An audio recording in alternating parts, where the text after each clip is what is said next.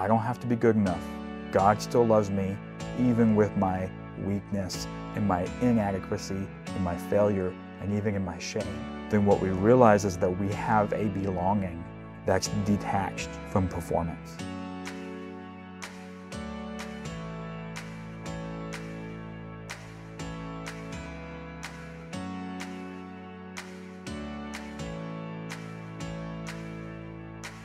Well, hello, and welcome to Sunday Morning with Hope Valley Church.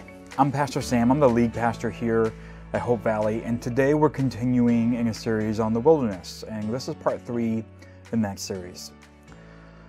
You know, there are seasons in our life of following Jesus, and just like storms, seasons come and go without our permission.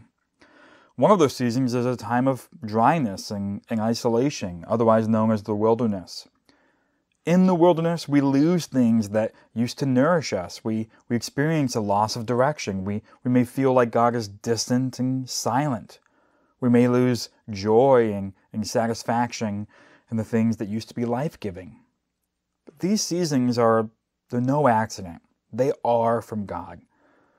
He intentionally leads us through the wilderness so that certain things within us can die. You know, throughout the Bible, we see many stories of people being led through the wilderness by God, sometimes literally and sometimes figuratively. And in the wilderness, we experience different things within us begin to die. And God is using these little deaths. He's using them to empty us in order to draw us into a deeper life in Him. In the wilderness, we are being tested. Will we be faithful and obedient in the middle of these losses? You know, sadly, many Christians fail this test. They turn back and they never make it through the wilderness. Yet, to become a mature man or woman in Christ, there really is. There's no other way. And so, in this series, we will explore, we're continuing to explore really 4 different kinds of death that God uses in the wilderness to empty us so that we may be filled to a greater level with Him. And these deaths are, the death of starvation, disillusionment, exposure, and detachment. And today we're going to be talking about exposure. Now, about 2 years ago now, I was unexpectedly let go from my job, or we'll say I was invited to resign. And that was a really, really hard thing for me. I felt so incredibly ashamed. I remember leaving the office that day just thinking like I was just the lowest of the lowest of the low. I mean, after nearly 20 years in the workforce, I had never been fired. I'd never been, as far as I knew, even close to it, right? And so, a lot of pride, frankly, that I had in the fact that I, thought of myself as a good worker and a good employee, really just came crashing down, really just shattered. And the other part of that was really hard is that, I really thought things were going pretty well. I thought the work environment and my work in the environment was good, and that, my boss was happy with me. And so, when I was invited to resign, I was like, what's wrong with me? Is there some thing wrong with me that I don't see? Like, am I delusional? Am I a terrible employee? Am I a lazy bum and I don't even realize it? Like, what is wrong with me? And I felt ashamed. I felt exposed. I felt publicly humiliated. I mean, frankly, I wasn't really being publicly humiliated, but it certainly felt that way. And it was really, really hard. And all of us have encountered times when our weakness, our inadequacy, even our shame, felt really exposed for all to see. Maybe, you've put your best work, let's say, into a job, but you still failed miserably. Anyone ever do that, right? Like you really do your best and your best just really isn't good enough and everyone around you sees it, right? Or Maybe a sin in your life that you had been hiding gets exposed, and you're outed, and your failure, your shame becomes public, and everyone can see it. Maybe you've gone through a season where it feels like the facade of your perfect life comes crashing down. Or maybe you found yourself in the middle of a problem, and you realized that you just had no idea how to solve that problem. And no matter what you tried, no matter what you did, you couldn't solve it, you couldn't fix it, and you really run up against the wall of your limitations and your ability to solve issues. So whatever it is, we've all experienced times of exposure, right? Where our shame, our inadequacy, our failure can't be hidden anymore.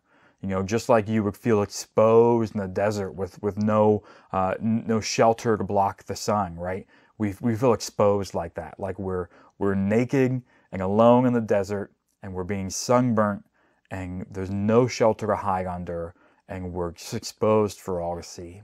And exposure really is a kind of death, because it's like a death in that your public and or self-image really gets destroyed. You may feel even like a fraud, right? Like just deeply ashamed and worthless. So what is God doing? You ever wonder that, right? Like you're in a season of exposure like this, and why are you doing this to me, God, right? Like why is he exposing our limitations or failures and even our shame? Let's look here in 2 Corinthians chapter 1 and just read this little part of this letter here from Paul. He's writing to the church in Corinth, and he says, "We think you ought to know, dear brothers and sisters, about the trouble we went through in the province of Asia. We were crushed and overwhelmed beyond our ability to endure. And we thought we would never live through it. In fact, we expected to die. But as a result, we stopped relying on ourselves and learned to rely only on God, who raises the dead." So we see Paul here talking about a season in his life when his best wasn't good enough, when he was, what does he say, right, overwhelmed beyond their ability to endure. In fact, they thought they were going to die. And his takeaway is that through this season, what he learned was to stop relying on God. I'm sorry, that's backwards. To stop relying on himself and rely on God, right? Let's continue. There's another way we see exposure here in the scripture. Psalm 32 verse 3 says, "When I refused to confess my sin, my body wasted away, and I groaned all day long. Day and night your hand of discipline was heavy on me. My strength evaporated like water in the summer heat. Finally, I confessed all my sins to you, and I stopped trying to hide my guilt. I said to myself, I will confess my rebellion to the Lord. And you forgave me. All my guilt is gone."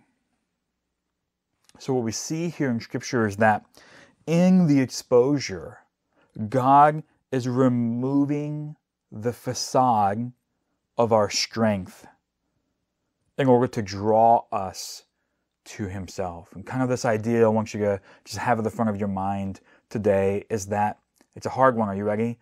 God is going to embarrass your strength to show you his. He's going to embarrass your strength in order to show you his. We really can't see God's strength when we're enamored with our own.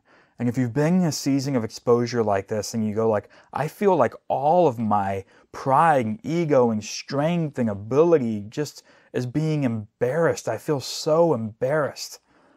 It's like, yeah, God is embarrassing your strength in order to show you His strength.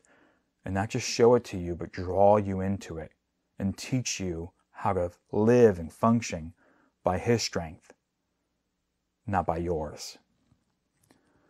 Our ego and our misguided belief in our own abilities has to die so that we can truly embrace God's strength. Sometimes that death is necessarily violent because, frankly, we're really stubborn. But we have to remember that our weakness actually exists in order to demonstrate the strength of God. We see this in the Gospel of John when Jesus is confronted with this blind man. He was born blind from birth, and his disciples go like, "Hey, who messed up? Why is this guy born blind? Did he sin somehow in his mother's womb? Did his parents sin?" And Jesus goes, No, nobody sinned. That's not why he's blind. He's blind, listen to this, so that the power of God would be seen in him today. And then Jesus heals his blindness with his power. Right? We also see in 2 Corinthians, right, that our weakness and our frailty serves to show other people that the strength that we do have comes from the Lord and not from ourselves. Right? And so it's helpful to remember that God actually makes us weak in order to draw us to His strength, in order to demonstrate His strength, in order to bring attention to Him and teach us to rely on Him, right? Because God will embarrass your strength in order to show you His. At the end of our strength, what we find is the glorious and the unfailing power of God. That's the opportunity that we have when our weakness and our vulnerability is exposed. Is we have this opportunity to, in a new way, see the glorious, unfailing power of God. God's power is a power that we don't have to maintain. It's only a power that we have to receive, right? And submit to. If you've spent a lot of time in your life maintaining the image of your own strength and ability and ego, that's exhausting.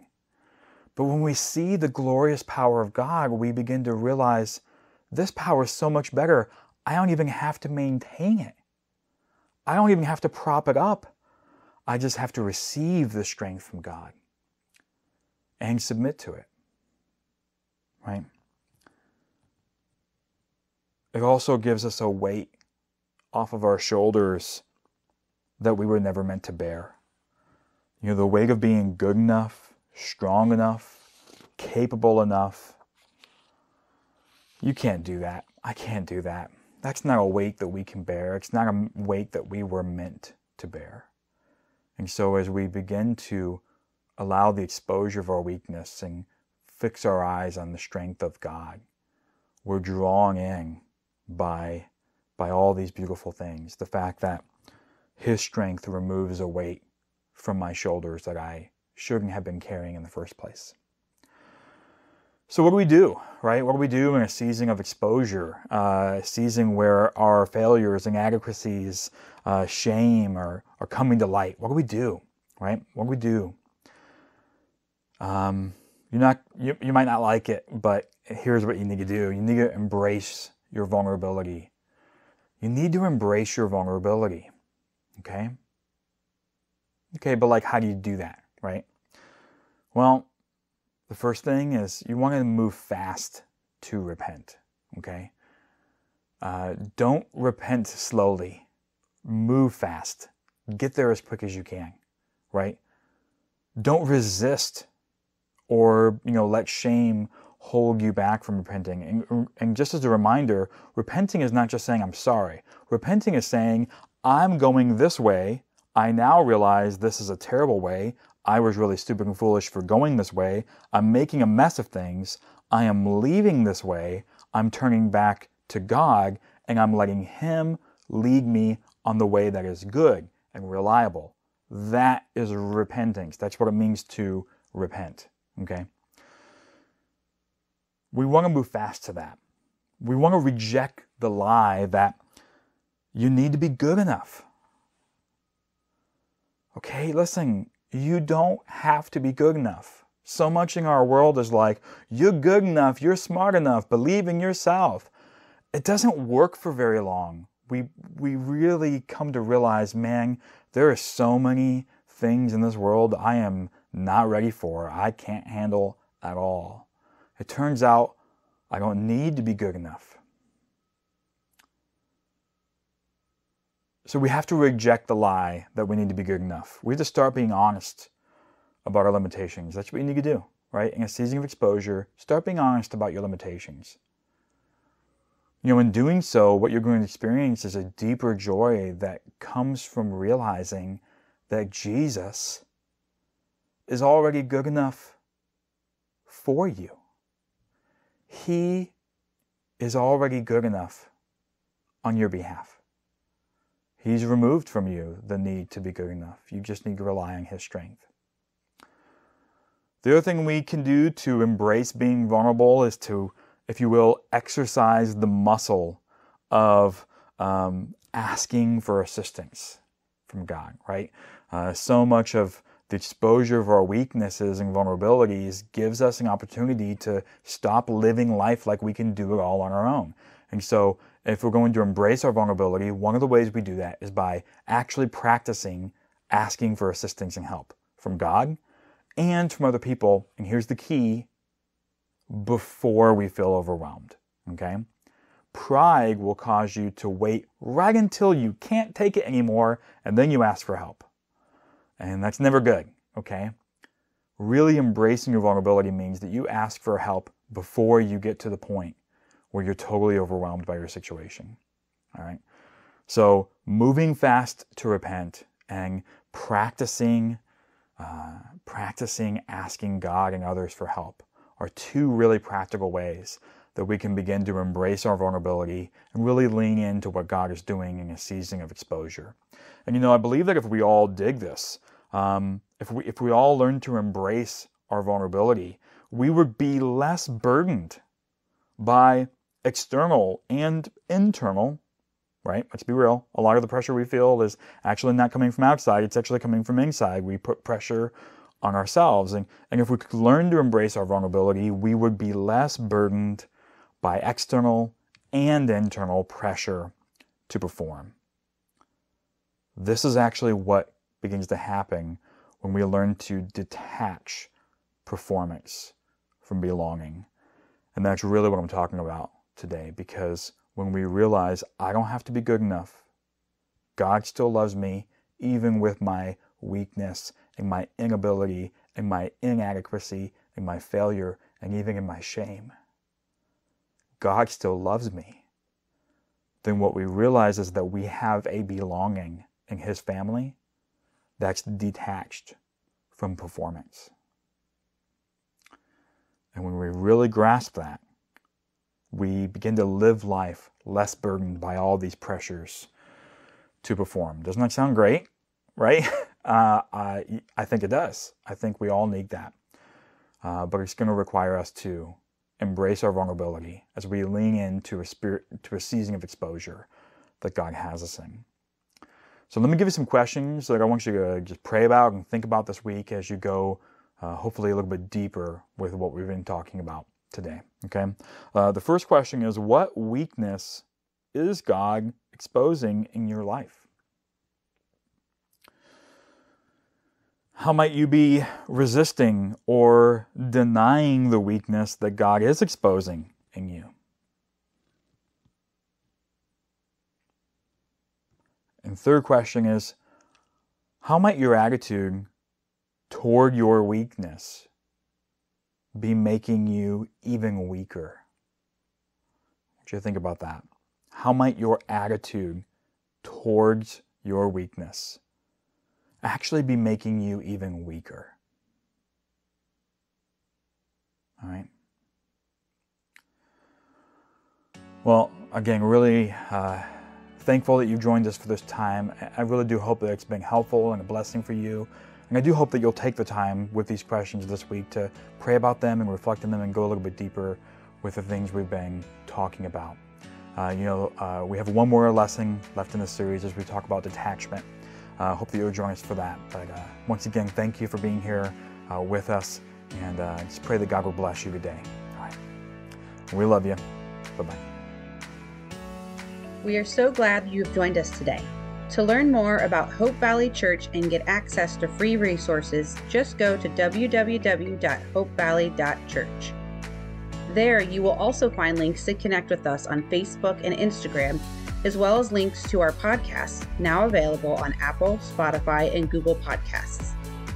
And if you're watching this on YouTube, please take a moment to like and subscribe so you can stay up with new videos coming out every week. Hope Valley is a church based in Winchester, Virginia that meets in homes around the region.